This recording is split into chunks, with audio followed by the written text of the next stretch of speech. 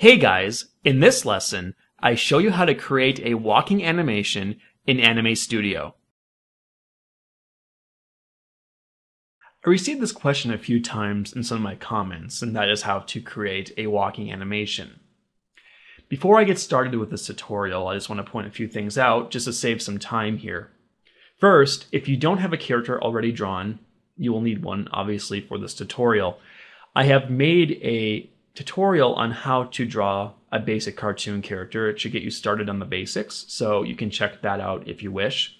Number two, I have gone over in another tutorial on how to bind your layers to bones and how to create a skeletal structure for that character. I would recommend you check that tutorial out as well. That way you are up to speed and ready to get started for this tutorial. So now, once you have all those elements in place and you have your skeleton set up for your character, we can get started. Making a walking animation in Anime Studio, once you have the bones set up, is actually a very easy thing to do. So let's just grab our character with the translate layer option and just move him over to the left side of the screen for a very basic example here. Now, let's advance to frame 1 and then take our manipulate bones tool and let's place a starting position for this character. We'll kind of bring it over like this. Put his arm like that. And go like that. Now we can advance a few frames to, let's say, frame 24. Go like that.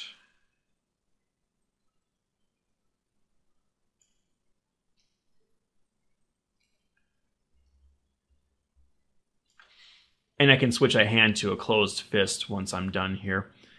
And again, we'll go to just, let's say, frame 48 and basically repeat this process. Now what you can do, I do have a tutorial on the actions panel. So what you could really do here is you could save these actions that I'm doing and create a loop for your character walk if you don't want to keep doing this process.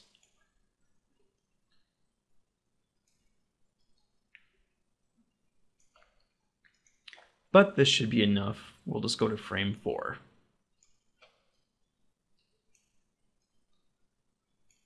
Okay, now I can do a couple more things I'm realizing here. Like I can adjust the shift slightly, so I can move the head and the body like this a little bit. And then when we go to frame 24, I can shift it up slightly. And just kind of repeat that process with the remaining frames.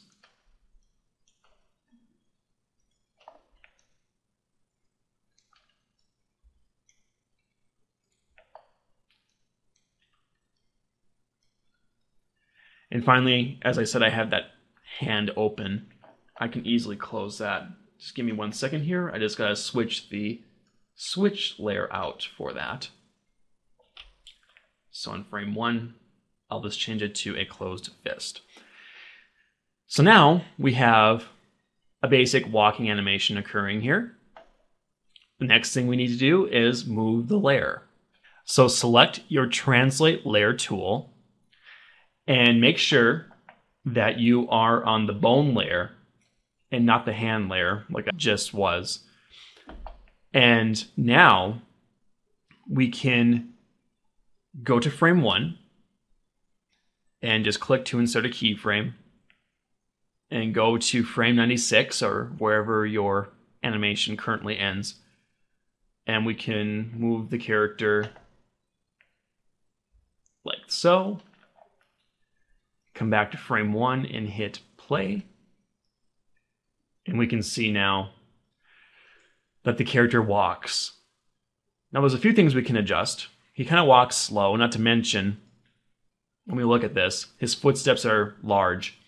So we could decrease the time between each step by simply coming to our timeline and moving our bone keyframes closer together.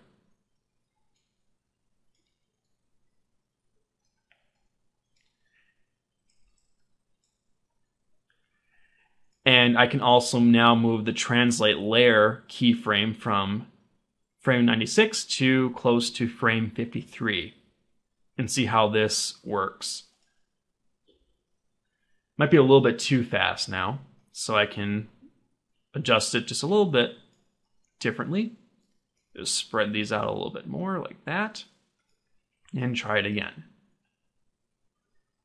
And it's a little bit better. And as you can see, he ends on a step as if he's going to continue to walk. Well, if you wanted him to end standing, you could simply take your Manipulate Bones tool on that last frame and just adjust the legs back to a standing position so that you can complete the animation if you wish. But sometimes you might want to continue on with it, which is why I had it positioned the way I did before.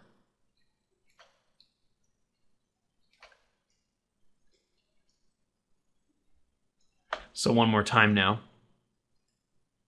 He walks, and then he stops. And that's just a really quick example. I could go in and tweak some more. I could adjust the legs a little bit more, the speed, and so forth. So there's a lot of different things you can do there. There's a lot of different variables, obviously. But that is just a very quick example of how you can create a walking animation in Anime Studio.